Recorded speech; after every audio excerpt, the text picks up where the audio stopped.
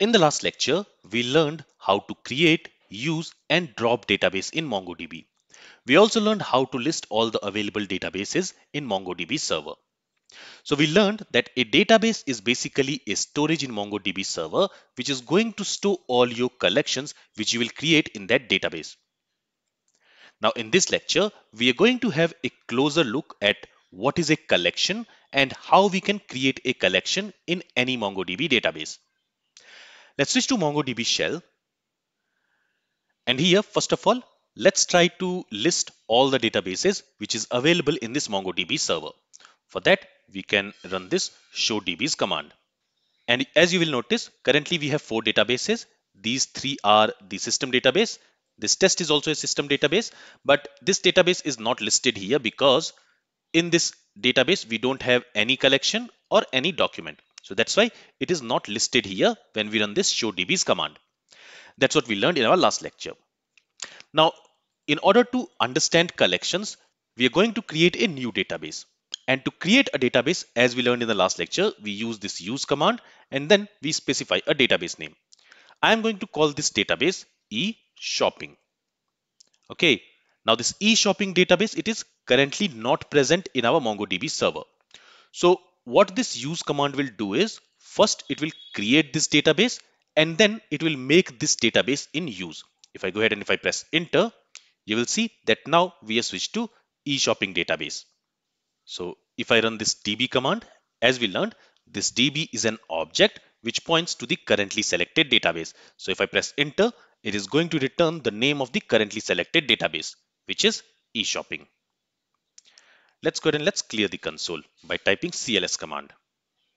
So the currently selected database is e-shopping. Now this e-shopping database we have created newly. So in this database, we don't have any collection or any document. And to prove that this database does not have any collection, we can run this show collections command. If I press enter, you will see that it is returning empty string. That means there is no collection in this e-shopping database. Now, in the introduction lecture, we learned that a collection is like a table which can store related data. But instead of storing data in the form of rows and columns like we have in relational database, a collection stores JSON-like object, which is referred to as documents. So in simple terms, we can say that a collection is basically a collection of documents. Let's now go ahead and let's learn how we can create a collection in a MongoDB database. There are different ways in which we can create a collection in a MongoDB database. And the simplest way to create a collection in a database is by inserting a new document in a collection. So for that, we can say DB, which points to the current database, in this case, e-shopping. In that, let's say we want to insert a document in users collection. So first of all, we need to specify the collection name, which is going to be users. Now this users collection does not exist in this e-shopping database. So what we are going to do is we are going to try to insert a new document in this users collection, which does not exist yet. And to insert a document, we are going to use insert one command. And to this insert one command, we need to pass a JavaScript object which will be inserted as a document in a collection. To pass a JavaScript object, we are going to use a set of curly braces because that's how we create a JavaScript object. And here I'm saying JavaScript object because if you remember in the last lecture, I told you that in Mongo shell, we write JavaScript like syntax.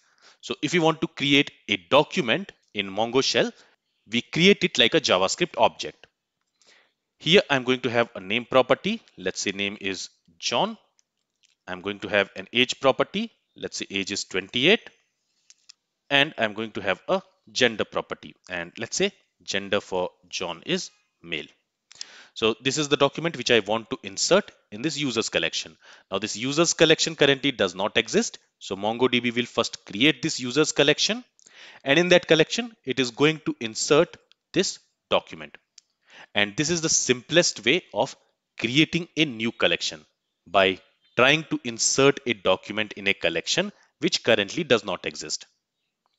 So if I go ahead and if I press enter, you will see that we have received this result This result simply means this is basically the acknowledgement that this document has been created. So that's why acknowledged is true.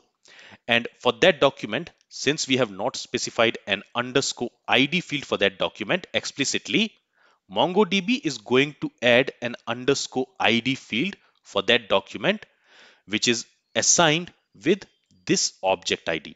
So this is the unique ID which has been created for that document. Now to check if this user collection has been created or not, in this e-shopping database, let's say show collections. If I press enter, you can see that now in this e-shopping database, we have a collection called users. And if we want to query this users collection, to do that on the database, so this DB object is pointing to the currently selected database, this e-shopping database. On that, we want to query the users collection. So here we will specify the collection name, which is users. And to query it, we are going to use this find method.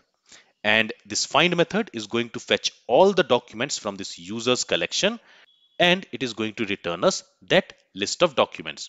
So if I press enter, currently in this users collection, we have only one document. You can see here. And as you can see, this find method has returned us an array. Basically, it is returning us a list. And in that list, we will have all the documents which is present in that users collection. So there you can see name is John, age is 28, gender is male.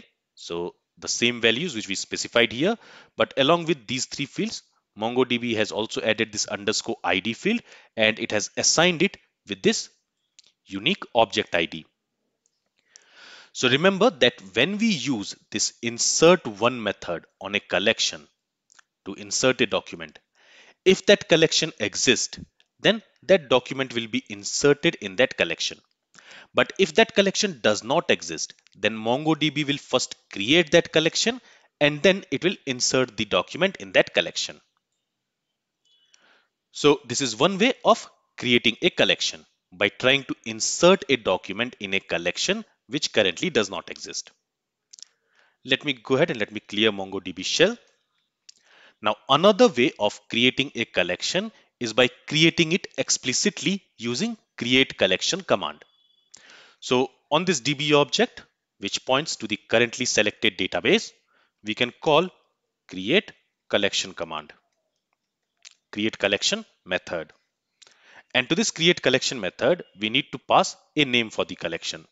So here I'm going to pass the name of the collection as products. Okay, you can specify any name, the name with which you want to create the collection. If I go ahead and if I press enter, you see we have received this response. OK is 1. That means this products collection has been created in the currently selected database, which is this e-shopping. And to prove that, if I run this show collections command in this e-shopping database, you will see that now we have two collections, products and users. So using this create collection command also, we can create a collection explicitly. Now, this create collection command takes one mandatory parameter. This create collection method, it takes one mandatory parameter, which is the collection name. But apart from that, it also takes a second argument.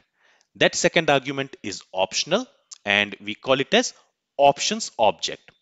So let me go ahead and let me use this create collection method one more time. Here, let's say I want to create a logs collection. In this logs collection, we want to store all the logs of our application. Okay, so the collection name is going to be logs, and the second argument, it is an optional argument. So if you want, you can pass it. If you don't want, you can omit it. This second argument is basically an object. We call it as options object, and in here we can specify some options. One of the options is capped.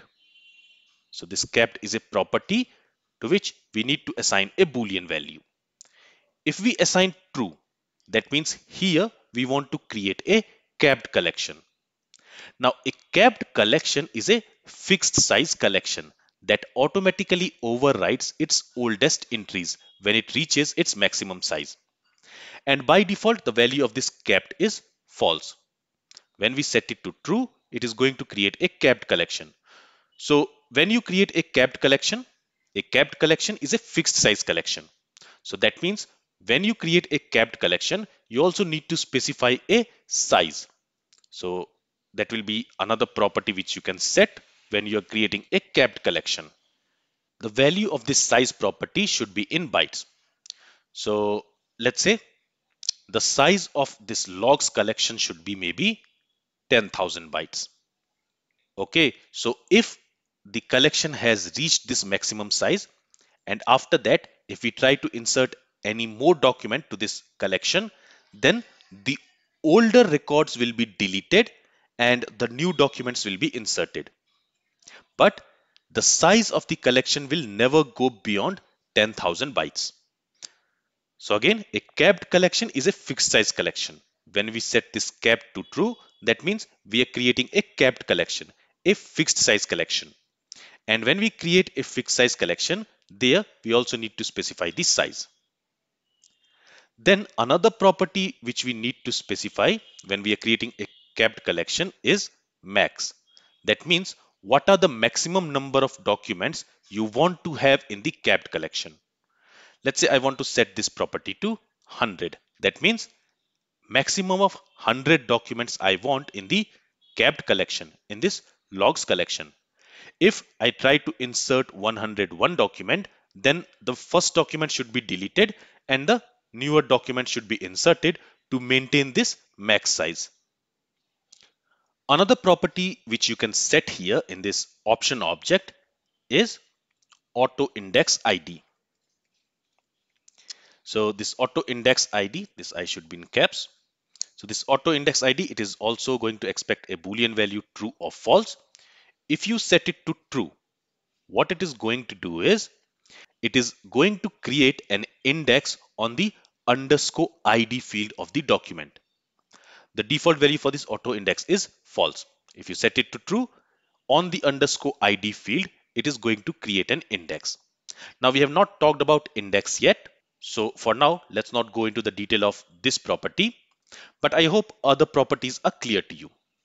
So if I go ahead and if I press enter, it should create a capped collection, a fixed size collection. And now if I go ahead and if I say show collections, now we should have three collections: logs, products, and users. Let's go ahead and let's clear Mongo shell by typing cls command.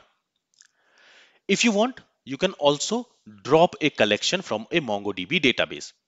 To drop the collection, you can say db dot collection name which you want to drop. For example, let's say I want to drop the logs collection. So I'll specify the collection name, and on that we can simply call drop method. And what it is going to do is it is going to delete all the documents from this logs collection, and it is also going to delete this logs collection. If I go ahead and if I press enter, so it has returned true. That means the collection has been dropped. And if I say show collections command, now you will see that we have only two collections, products and users. The logs collection has been deleted. And finally, as we have learned before, if you want to query a collection, then on the DB object, you can specify the collection name. Let's say I want to query the users collection. So I can say db.users dot, I can use the find method. And this find method is going to fetch all the documents which is present in this users collection, and it is going to return all those documents as a list. If I press enter, you can see it has returned a list, it has returned an array, and in that array it has all the documents. Currently in this users collection we have only one document, so that document has been returned. If we go ahead and if we add one more document, so again I'm going to use this insert one command. So now this users collection is available. So MongoDB is not going to create this users collection again because it is already available. But when we use this insert one command, it is going to insert this document. In this document, let me go ahead and let me change the name to Mark. Let's say age is 30 and gender is male. Let's go ahead and let's press enter. to execute this function, this insert one function, and when it will be executed, it is going to insert this object as a document in the users collection. So let me go and let me press enter. You can see we have received the acknowledgement, and we can also see the object ID which has been assigned for that newly inserted document. Now if I go ahead and if I query the users collection, now it should have two documents. If I press enter, you can see that we have received an array, and in that array we have two documents, these two documents, and each document has a unique underscore ID field. So this underscore ID, it is always going to have a unique value, a unique object ID. All right, let's go ahead and let's clear Mongo shell. So in this lecture, we learned what is a collection, how to create a collection, what is a kept collection, and how to delete a collection, and also how to query the documents from a collection.